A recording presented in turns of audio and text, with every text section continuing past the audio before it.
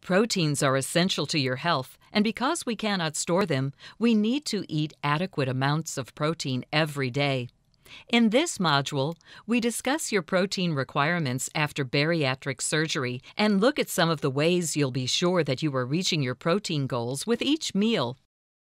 Your goal for protein after surgery is to get 70 to 80 grams in each day.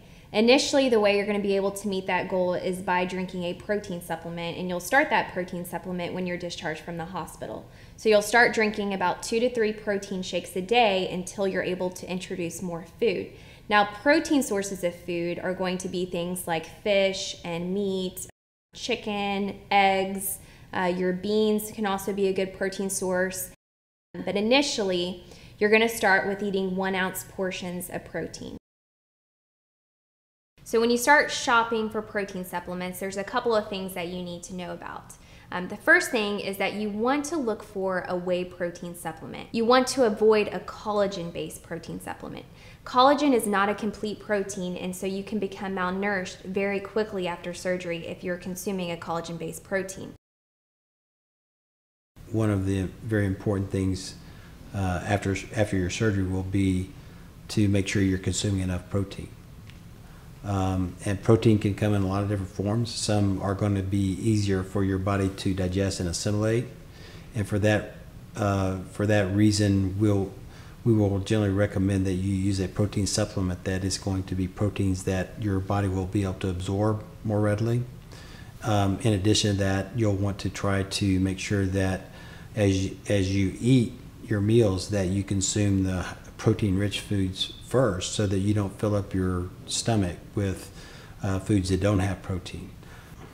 Your body doesn't really have the ability to store protein, other than you have protein in your muscles and other tissues. So as opposed to sugars and fats, which you do have stores, with protein, if you are not getting enough protein, then your body will begin to break down what we call lean body mass, and that's something we don't really want to happen, because it can lead to muscle wasting, atrophy, loss of strength, a loss of stamina, and just general fatigue. If the protein malnutrition becomes rather advanced, it can affect other essential function in your body, such as the immune system, the ability to repair tissue, healing wounds, and things like that. In terms of monitoring for protein deficiency or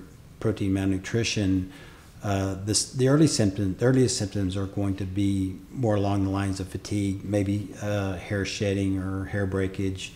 But the most important thing we can do is check levels.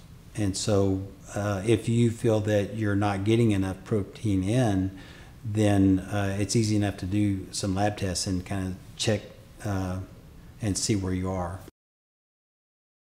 A few things that you need to know about protein supplements when you are in the grocery store or when you're in a health food store is that they're not all created equal. Look at the label and find that you're getting at least 20 to 30 grams of protein per drink. You want something that's very concentrated with protein because your stomach is so small. You want to look at the total grams of carbohydrate and the total fat and make sure that those are both less than 10 grams. Because if those are high, that's going to stall your weight loss. And you'll find that there are a lot of products on the market, especially protein supplements, that are made for muscle builders who need to gain weight. Bariatric patients don't. We want you to lose weight. Let's take a moment to review this module. You need 20 to 30 grams of protein in each meal. Use a whey protein supplement, not a collagen-based one. Your protein supplement should have less than 10 grams of fat and 10 grams of carbohydrate in each serving. Get into the habit of tracking your protein intake. If you are not sure if your protein supplement is adequate, please ask us. There are additional resources available for you to download if you would like more detailed information on this module. When you are ready to continue, use the menu on the left to select the next module.